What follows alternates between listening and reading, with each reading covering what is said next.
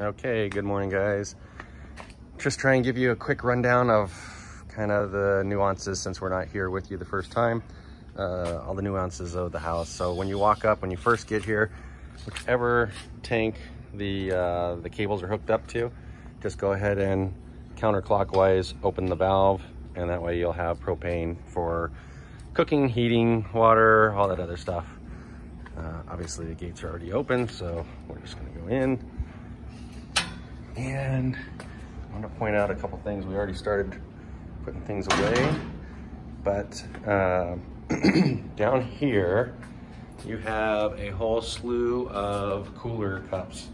Right now we got a couple of them up here on the kitchen counter, but you don't want to do anything with a bottled water, or with a bottled water you just take the lid off, throw your bottled water in it. But if you have a beer bottle or can, they'll fit inside it, and they'll actually stay cold for probably an hour and a half, really cold. And if you don't do that, your beer and drinks or whatever will be warm in about 10 minutes. There's also a bunch of little cups here. They look like sippy cups, but these are 10-ounce cups. You can use this for your coffee, for your juices, whatever. We use this for about 99% of what we drink.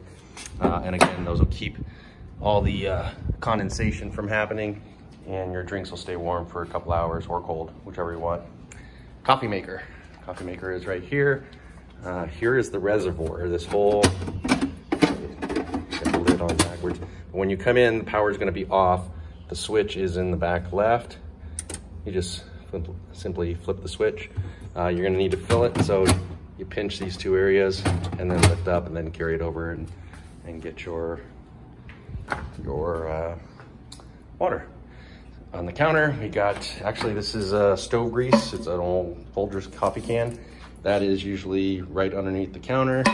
And then also this is right underneath the counter. What this is down here, you want to, if you're gonna do any kind of cooking with fruits and vegetables, excuse me, you're gonna wanna get a large bowl, pour 2 capfuls of this in it, and then fill it with water, and then put all your fruits and vegetables in there, because you need to clean it. They don't sanitize or put any chemicals on their fruits down here.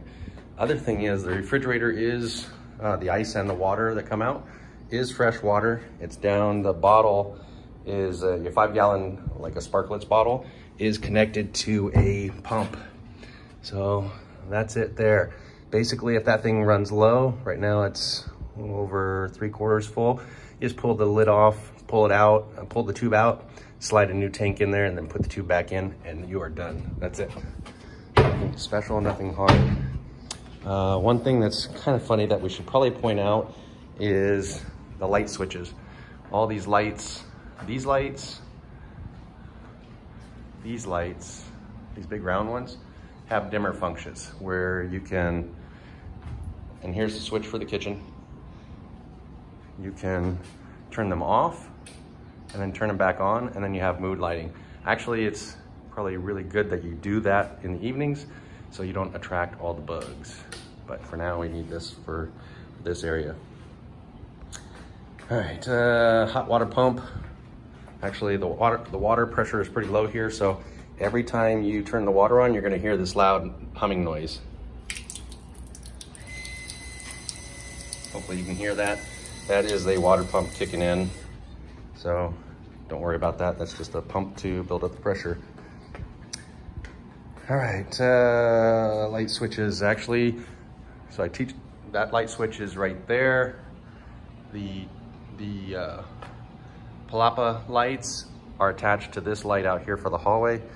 And that switch is located right over there next to the blender. And you can do the same thing. You can dim this one by turning it on, then turning it off, and then turning it right back on. And then one last light switch that some people have a hard time finding is the hallway lights. Light switch is right in there. All right, sorry, I'm bouncing all over the place. We're in a little bit of a hurry, but normally we don't leave a fan out here, but we keep all the fans in that back cave area. But there is an extension cord back here to the fan, and just pull that out while you guys are sitting here and watching TV or whatever. You're probably gonna want that fan on you in July.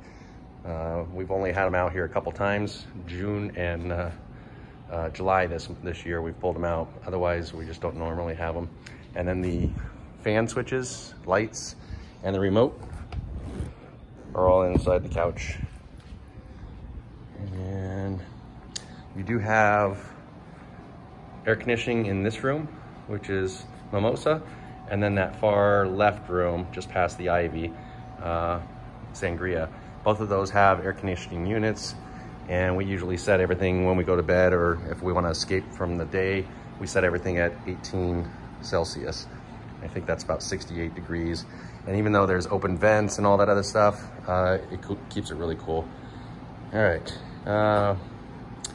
barbecue and propane. So you can just pull off, we haven't put normally when we show up, the barbecue cover is still on. You can just yank that off. There's a propane tank in there.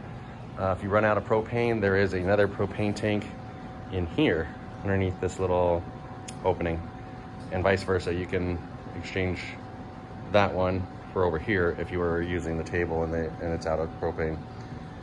And then if you would, this, at the end of your stay, there is a plug right there in the corner for that waterfall. If you could just empty that out as best you can, the top bowls, just splash them down to the bottom and then unplug it. That's pretty much it. And I think the very last thing, which hopefully I got everything on my list, is Nana, taking care of Nana and giving her a tip. We've got some envelopes here. Just grab one. If you're gonna leave any kind of note for her, her name is Nana, N-E-N-A. But if you would, just put your money here and just leave it on the counter, because that's the first place she comes and checks for notes from us. Other than that, I think that's it. I hope you guys enjoy it, and don't worry about calling or texting. We can help out whenever you call. Thanks, have fun.